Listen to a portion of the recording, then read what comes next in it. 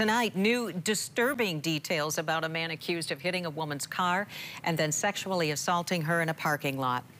Last week, Greg Joseph Desjardins of Muskegon was charged in this incident, but this is far from his only run-in with the law.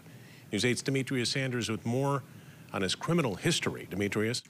For criminal sexual conduct in the 80s, Desjardins was given a life sentence but was later paroled. Months later, he's a suspect for a sexual assault once again. Last week, this man, Greg Joseph Desjardins, was charged with second-degree criminal sexual conduct and being a habitual offender. On Sunday, September 8th, Desjardins was accused of following a woman as she drove southbound on US 31 from Duncan Woods in Grand Haven. Deputies say he struck a woman's vehicle, and after she stopped in a gas station parking lot believing he wanted to file a police report, the woman says she was physically and sexually assaulted but was able to fight him off and call police. In 1986, Desjardins was found guilty of second-degree criminal sexual conduct. According to court documents obtained by News 8, on April 24th of that year, an employee at a Grand Haven self-service gas station said she was searching for her car keys after work. That's when a man, later identified as Desjardins, grabbed her and put his hand over her mouth.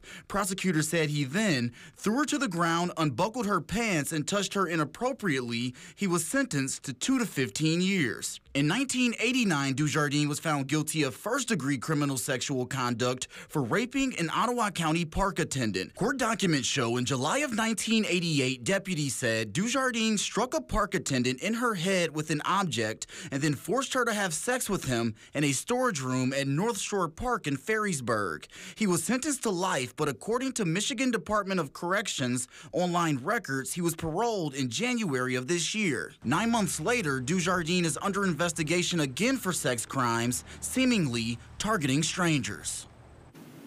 Now, I have reached out to the Department of Corrections to see if they could shed any light on the circumstances surrounding Desjardins' parole hearing. As we learn those details, we will be sure to share them, and Desjardins is expected back in court next month. Brian?